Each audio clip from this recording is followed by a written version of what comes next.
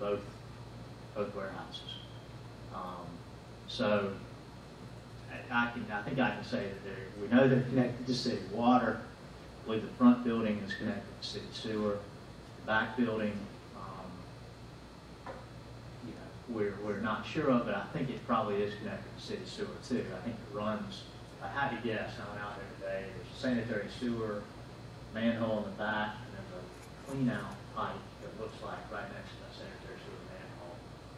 I don't know if Roger's got that. He's got it on here. I think that's the sewer line that runs into the front building.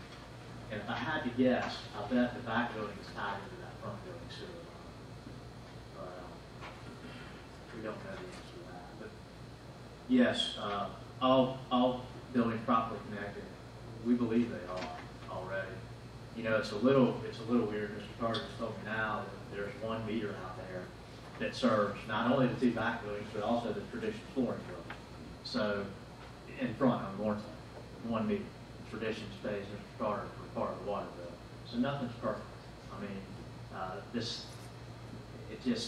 it's an older property. It's been there, and we're trying to make it work. Connection should also include at least one internal fire hydrant that meets fire code requirements. The applicant does have an issue with this requirement. I understand that there are safety reasons for this. That from the city's perspective, they believe there are safety reasons for this. But Commissioner Willis, Mr. Bailey made good points. I mean, this property has been there. It's been in the city. It was annexed in. The previous owner never had to comply with that. The use really hasn't changed in the back. There were offices back there. There was storage back there. And Mr. Carter, he told me tonight, look, I don't even want to use the back as an office anymore. If it's going to complicate things, we'll just keep it. We'll use it for warehouse and storage. And, people may walk through and see what I've got stored back there. But in terms of having a cash register or a service staff back there or offices back there, we don't need to do that. So, I say that because I think the safety concerns are probably diminished a little bit by the fact that we aren't going to have offices back there. And I'll be able to tell you, we might have to change the proposed site plan, but he's comfortable with just using his warehouses and storage, with the thought that some clients, some customers may walk through there to look at the items that are in storage. But in terms of paying for stuff, checking out, sitting down in an office to consult, the front building will be used for that. But this requirement, it's I don't know, we haven't got the quote, but I'd venture to say it's $20,000, $30,000, $40,000, $50,000. I mean, they've got a bore under Gornto Road. They've got a bore under Gornto Road to run a fire main, and then run it all the way back to the building. So, I mean, I would ask that requirement be stricken, that last sentence of number 4. I would ask that you consider that. Based on the use that was there, based on the fact that the previous owner never had to do that, based on the fact that really the use hadn't changed for that back building. And it's my understanding that there's no problem really with getting fire access to the front building. It's just the back. And that's my understanding. So I would ask you that you strike that last sentence in number 4. Number 5, upgrade the existing main driveway to better allow two-way traffic flow and support the way of emergency vehicles and provide a proper turnaround as approved by the fire marshal. Semis already use that roadway, that gravel roadway. We get deliveries from semis on a daily basis or a weekly basis. So, we know that gravel driveway will support semi-tractor trailers. Of course, it'll be proof rolled, and we'll certify that to the city, and the city will have to be comfortable with it. But that's fine. And the fire marshal, it does need a proper turnaround. I believe that was contemplated in the site plan. install a proper driveway apron and entrance connection at Gornto Road as approved by the city engineer. You know, my concern with this is just that I don't know what the city engineer is going to require. And maybe the city engineer is waiting on our engineer to present something to them. But it's a little bit open-ended. And it's my understanding in talking to Mr. Martin that really what they're looking for here is an asphalt or a concrete driveway apron just within the right-of-way of Gornto. So I believe gravel's not being pushed out to the road and 2 cars can turn in unimpeded. But you know, I went out there and looked at it today, and there's a big utility pole right there. And so I don't know how much we can really widen it. You know, so that concerns me. And just having all these open-ended items, I mean, as y'all can see, yeah, we're here for a PD application, but most of it's permanent. 9/10 of these conditions are permanent. And so I guess we'll get to know the permitting department really well. But that is a concern. You know, are we agreeable to that? Well, it's pretty open-ended. I know it's going to cost my client some money. So, you know, I'd like to see it stricken, but you know, I'd like to actually strike that second sentence on that one. And this property has always been a commercial business and always maintained that entrance and exit that it has. And number 6, maintain the existing natural vegetation at the southern end of the property as shown on the approved master plan, as well as existing trees and other vegetation along the northern property line.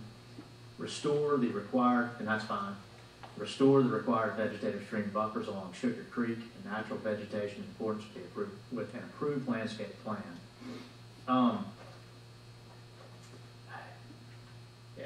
Just before I came here, I went out and looked at that. There's a fence that runs along Sugar Creek.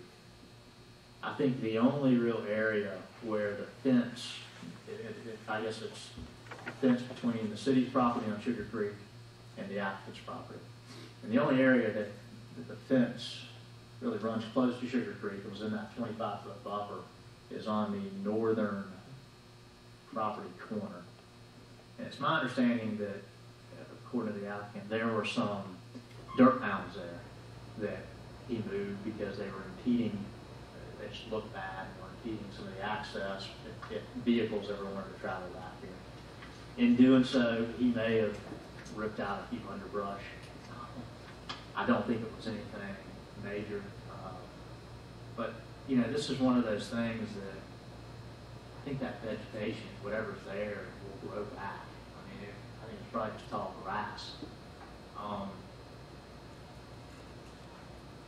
Can we present a landscape plan and pay a landscaper to do this and install landscaping?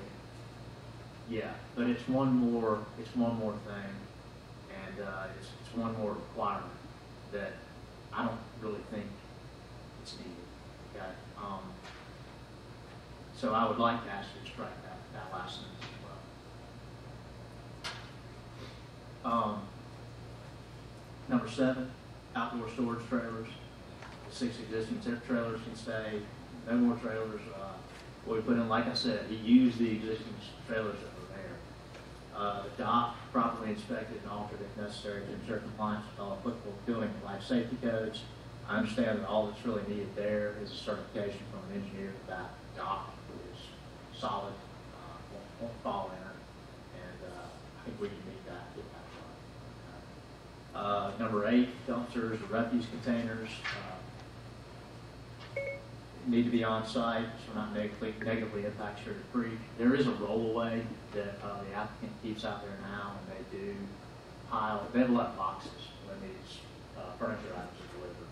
And so those boxes are put in that rollaway, and it's far away from the creek and up behind those trailers, but that is hauled away every week. I told the applicant's warehouse manager when I was out there, 2 of those, because they do so much with furniture and boxes. But that requirement will be complied with, and trash won't be accumulated. Number 9, signage. That's fine. Sign permit applications can be submitted. and really with the signage, it's not, I mean, he's got some lettering on the side of the building. And you can't even see it from the road. There are two signs up on the corner of Gornto, right there on the top left, that will remain. Actually, the white sort of picketed sign may be replaced to something that I think the applicant would rather do, but the size of it will remain the same. So I really don't see the sign permits or signage being an issue. Number 10 is sort of a catch-all. I don't know what's going to be required here from engineering and permitting. I did run through this with Harris Surveying and Engineering and asked Rodney Tenery how much time he thought they needed to get all this done and to meet with the engineering department to determine what needed to be done.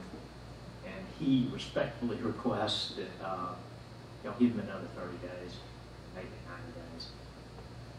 So, and that's straight from the engineering surveyor's mouth. If we could get a little more time to abide by that request. And then number 11, with the 1 year,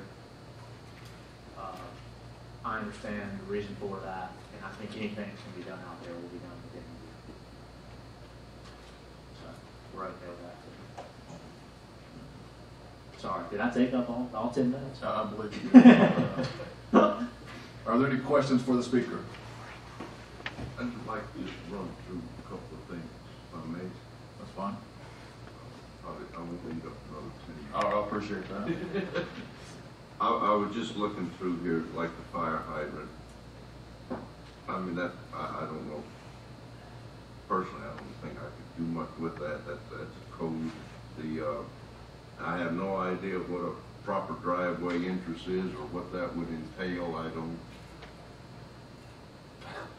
I don't know what proper for me might not be proper for somebody else. And restore the required vegetation.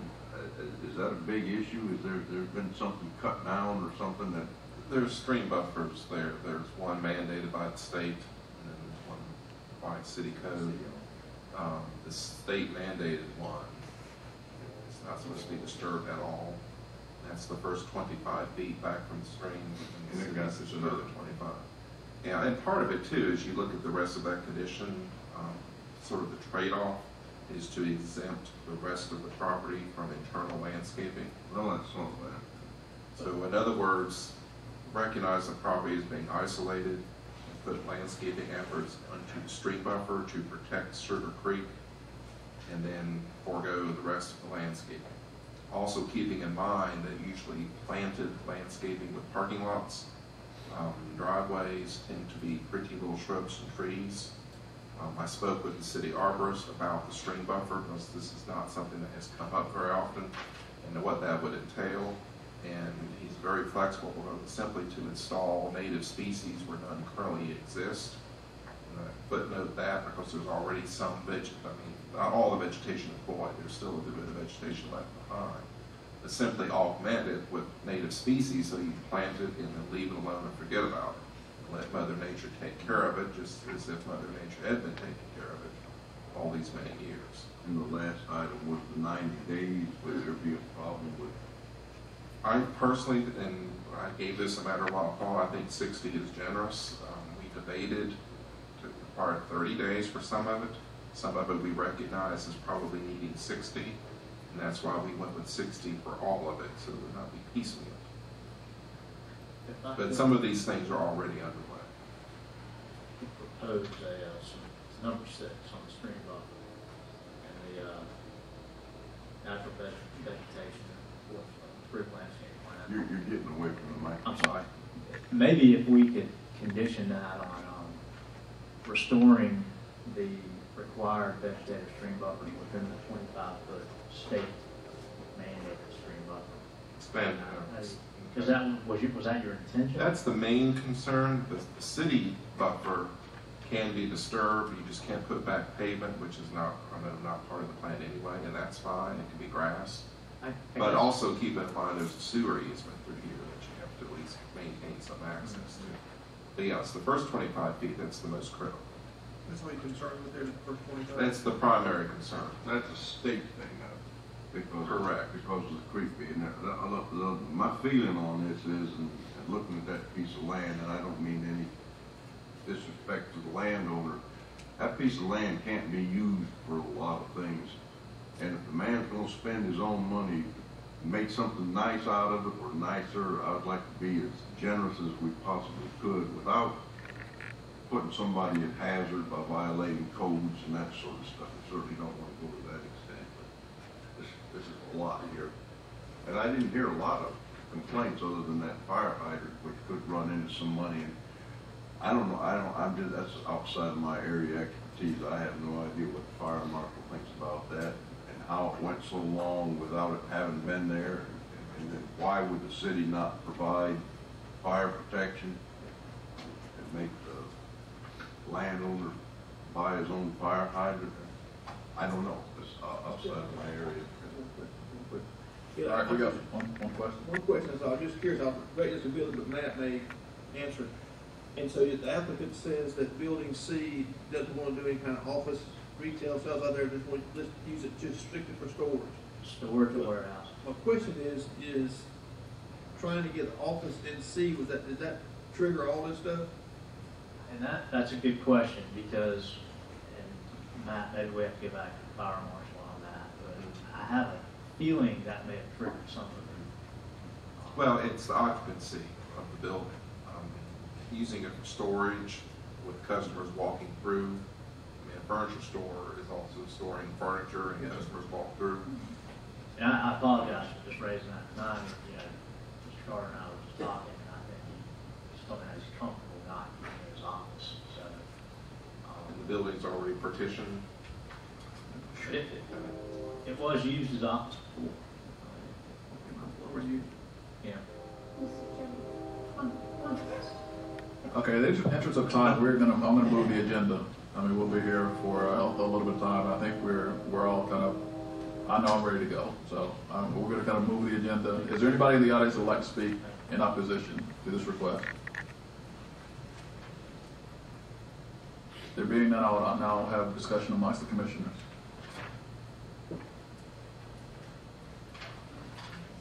I don't, Mr. Chairman, I understand the cost of the fire hydrant. It's extreme.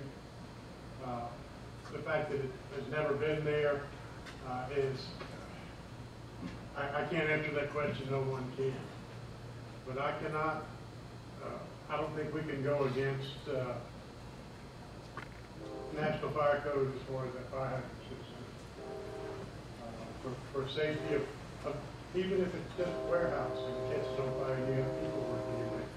You have to have the ability to control it. I just don't feel right. I know what y'all are doing down there is great.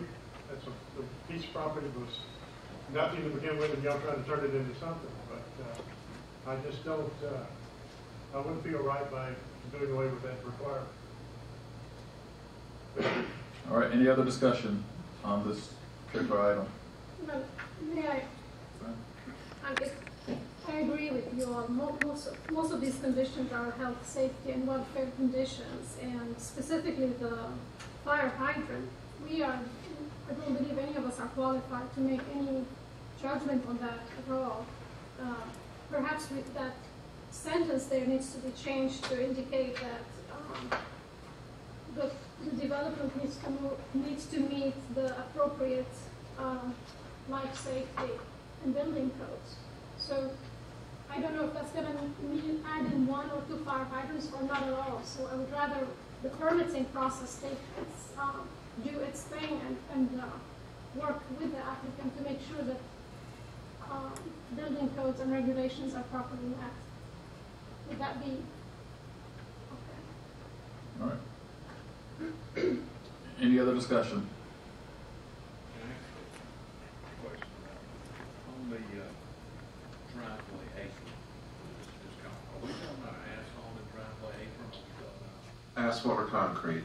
The city, like other cities, have standards for commercial driveways, how they connect to a public street, minimum width, materials, turning radius, things of that nature. Okay. So within the right-of-way portion, which is Gornto Road, not private property, this is from the engineering department, is to put in the standard commercial driveway there in a minimum way to accommodate two-way traffic, like a commercial driveway for two ways designed to do. Well, from what I saw today, the city's going to give them a driveway stretcher to get it to expand. Because I don't believe they're going to have, I mean, this is just short on ridiculous, or so, because you're limited on space. I can understand that, and out there you got power poles sitting there, and guy wire coming down. What are you gonna do, get Georgia Power to move the power poles to accommodate, Could they press that? I'm just curious. They could, and I've walked that entrance many times. I mean, there's room there. I mean, the driveway that's there is almost wide enough. Yeah, and typically it's like a 6-inch thick apron of concrete, And the easements where the signs are. And still, is there enough to accommodate? Well, there's a distance between the signs and the driveway, and you've got the existing width of the driveway. Put an apron as you're calling it. Is it sufficient room there? We haven't seen a plan for it. I mean, in the right-of-way of Warrington Road, there should be plenty of room, because there's no guy wires. And that's got to be concrete or asphalt. Hey, But this condition number 6, though, is technical. Not number 6, the number 5, which talks about the main driveways. Right. It's technical in nature and it needs to be properly developed and detailed together with the engineering department. I don't know why. I don't believe we have the. I personally don't have the qualifications to sit here and tell them that they need to do it. It needs to be provided. I know that proper access, adequate access needs to be provided, and the details need to be figured out together through the permitting process for the engineering department. But as far as being specific enough to saying that an apron needs to be provided, I think that's to say that as a condition. It seems to be a bit much. and it may help if I can put this in perspective on how the review process works. This is a conceptual development plan. It's not in detail. Just like with any rezoning or conditional use or others, these get circulated to all city departments for review and comment. With the plan development, it's a little more detailed than a rezoning would be. There's an actual conceptual site plan. City departments sometimes struggle with this because it is not detailed plans, but their instructions, and it works well, is for them to look at it from a conceptual standpoint. If there are major concerns that they see, they forward those back to us as comments, okay?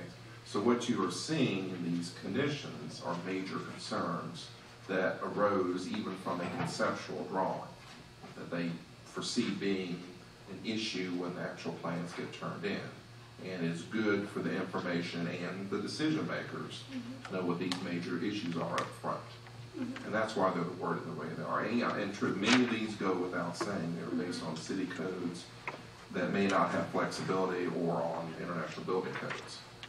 Plan development gives you some flexibility with city codes. You sort of write your own development standards, but that's only for city codes, like city stream buffer, for example. But not fire codes, not state mandated buffers, that type of thing. So there just may not be much flexibility there, but Well, even without these conditions, the planning's gonna take part of it, FEMA's gonna take part of it. The only thing is the fire hydrant, and they're not gonna, buy off on it without that in there. I'm talking about I think the conditions may be a bit, just overstating. Well, like I said, the only one that I feel I have a problem with is the fire hydrant. I don't see how we can say that we don't need that condition. But would the plans be approved without a fire hydrant? Now, if it doesn't meet fire code. Okay. I think Selena addressed that when she said you want to rewrite it some way, put different language in there saying it's got to meet the codes. I mean, but that's a given. Yeah. That's what I was saying, is that a lot of these conditions are what you get as part of the permitting process, and you have to address them, but I don't feel that these are conditional, items as part of the plan development review, or the plan development, application. All right, if there's no further discussion, I'll now take a motion from the commissioners. Put that in. Mr. Chairman, Mr. Willis? I'll take a stab at it here. It's gonna be 10 minutes here. I make a motion with all our staff's, obviously staff recommendation for approval with items 1, 2,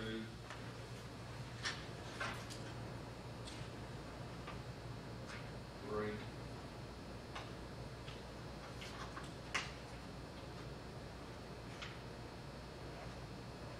4, and I'd like to put some verbiage in there with the possibility of using a dry hydrant out of Sugar Creek because of that is a form of a fire hydrant.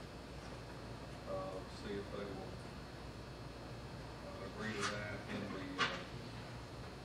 codes.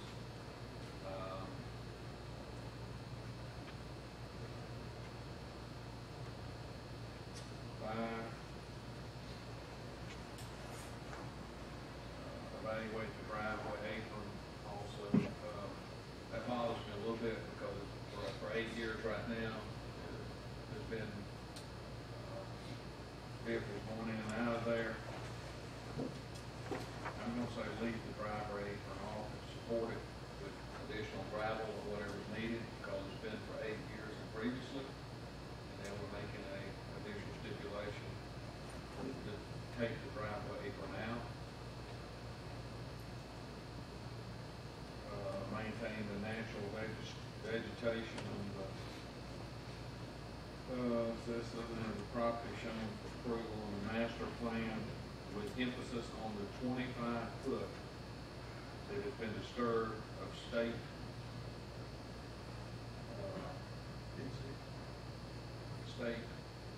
regulated buffering in Sugar Creek. Just that 25-foot of buffering, or we could be a little more specific and nail it down for them. Number 7, 8, 9, 10, and I'm gonna make a motion, we give them 90 days. If it takes it, because there's a lot of, and I say 90 days for this reason. Obviously, been going back and forth for quite some time. We're dealing with an unusual piece of property that probably is not going to be as I think Mr. Raker may have said or whatever, not going to be a lot of business is going to be able to go in there. You're going to have dead property if not. So I think we need to give them a little more time if they feel like it's needed. So I'm going to say 90 days on that. Or number 11. I don't think that's easy, number 11. All right, we have a motion on the floor. You have anything? You know, but I'll second. We have a motion and a second. Any discussion on the motion? There being none, all in favor? Do so by raising your right hand. All those opposed have the same right. The motion passes 5-1. The last